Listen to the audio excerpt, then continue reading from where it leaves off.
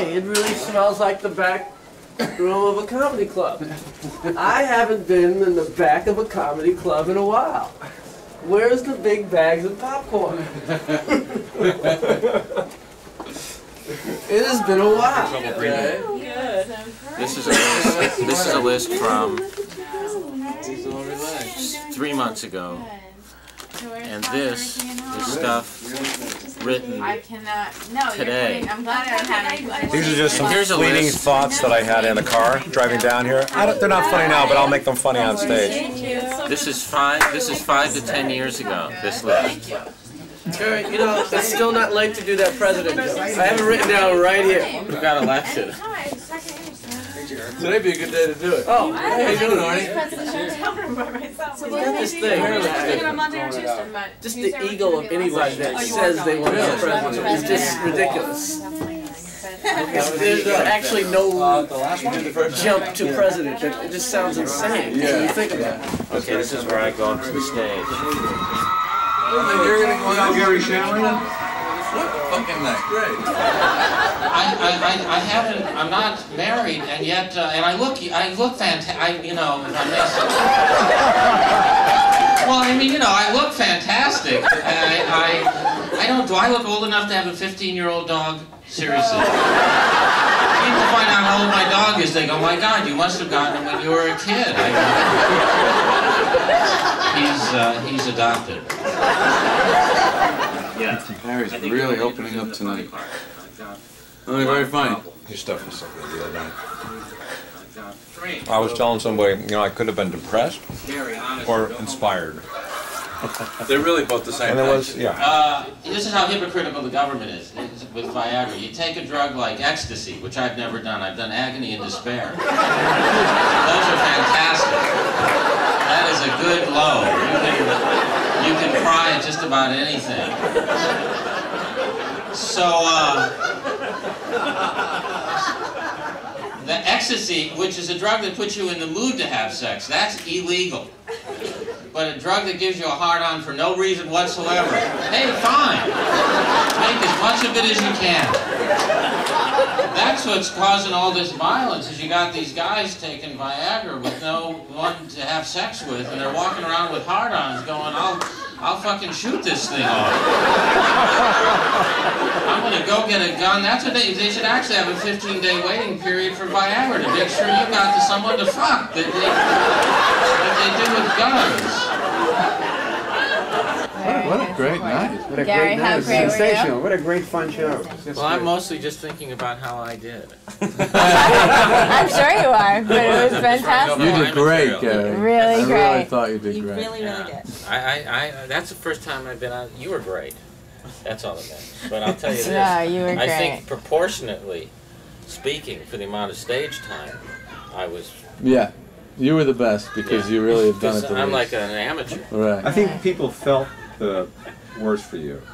You know, I think the audience was pulling for me. Yeah, yeah. Wish I could So you're going to start going? I could have edited tonight. I'm going to start. I think, yeah. Well, what are you going to do? You're going to do some gigs? So what are you going to do with it? Go on TV? Why are you working? I'm just curious. You know what I really related to? When you said, I'm doing nothing, and if I did something, then I would have to drop that. Am I right? Right.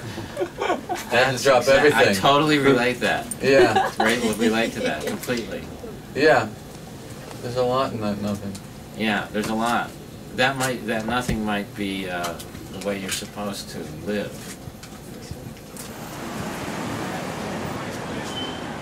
Here, this is the stuff that you did that I hadn't heard the other night, or that's just. That was your list?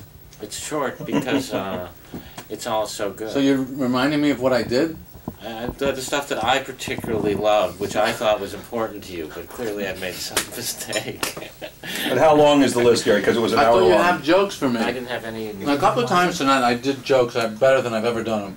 And the difference between doing a joke, you know, properly, do it well, do it the right way, and then that other level of just slinging it or spinning it in some way. Yeah, you have a moment of inspiration. Yeah, as you're doing the joke. Mm-hmm. And then it gets this reaction that's like double. Yeah. And it's always like, but it's the same idea. And then you start to realize they're not really laughing at the joke. They're laughing at you. Right. Do you then remember that method? There's no method. No, it's not a method. It's a feeling that you have to latch onto as it's kind of skipping through your brain. Recoverable? I mean, reusable? You say that's the way that works best? Well, in certain jokes, you find a thing that's the right way to do that joke. I really nailed down tonight, for example, that when the AIDS and cancer goes, you know, I don't think we completely thought this thing through. I got to look one way and then the other. And it somehow breaks up that line a little bit. It's kind of a long line and makes them, I guess, seem a little, you know, frustrated or something. and that's something that I'll duplicate. But most of your deliveries, you're kind of making up as you go along. I did a whole bit. That DNA bit I did, I wanted the bit to be about originally that we are props for DNA. Mm-hmm. DNA has been here for thousands of years, going to be here for thousands of years. It's just using us temporarily to get from your parents to your kids. That's all it is. That we're just, you know, and it was too hard for the audience to grasp all this, but the way I tried to explain it was one time I was working at a club that had magic, and I asked, and the magician had a cockatoo, and I said, how long do these cockatoos last? How long do they live? And he said they can live to be like 150 years. So it means the cockatoo is thinking, how many years am I going to get out of this magician? That the cockatoo is the act. The magician is passing through. That's great. Which, you know, if this was the crowd, I could do it, but that was the baby thing tonight was great with in that regard. Smart and terrific. Yeah, yeah. And the baby sitting in the back of the room just saying that's very good. Yeah, but I struggled for months trying to make that work. It just wouldn't work. When I follow a magic act where the guys use birds, you know, cool birds, I say to the audience that they shouldn't be concerned that those are birds that were raised in sport jackets. And that they're not birds from the wild. That's funny. I talked to somebody, I was talking about you to somebody one time. We were talking about the validity of having structure to an act, an arcing structure to the whole act. And you were and I used to notice this about you in very early days. I don't even know if you know this about yourself. I'm sure you do. You would have a way of, with your hands, of making the audience think there is an overarching story that I'm telling you. And you would keep telling you, and you would, I don't even remember how you do it. You do something like this, you go, so anyway, you have like your hand like this. Right. Like we're going back to the theme now. I know. You do a joke, and then, anyway, and the effect was that we're seeing a larger story being told. That's right, accurate. And the thing is, how much does that really help individual jokes when you have an arc is it better for a comedian to have an arc? I mean, you would kind of you gave the illusion of having one, which I think, don't you think that helped the jokes?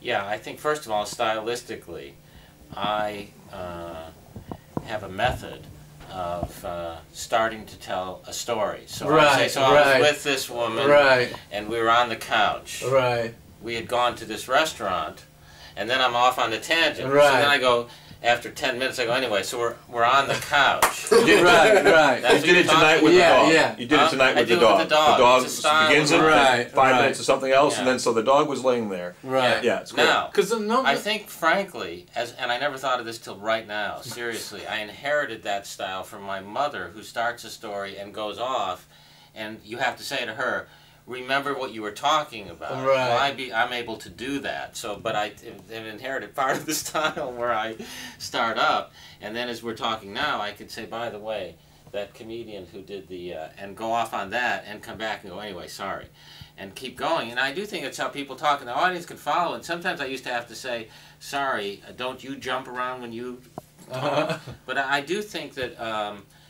You know, as a writer and so forth, that the arc and and there's more story to be told than just the jokes. I think it leaves the audience with some sense of, you know, who you are. And your whole act could really be about the pressure you feel to get married and not be married. Almost every joke you have you could somehow play into that this is, because it is a nagging thought. I think it's one key area of my material in my life, and the other ones are any struggle of the human spirit and any struggle to find oneself, and I think that's what it's about. So it certainly is about, is my life about getting married? Is it about continuing to work? Is it about getting approval from the audience? Is it about, and those are the areas that I explore. Mm-hmm. I guess you might as well know now. I've been married, and I'm currently married. I have 4 children. The whole single guy can't commit is purely a choice and act. Yeah, I have You cynical 4 children. bastard. I have the pictures and everything. I just didn't want anybody, I just It was such good material. It was just such good material. Yeah, plus you were getting laid behind it also. Oh my God. My wife would say, why don't you ever mention me in the act?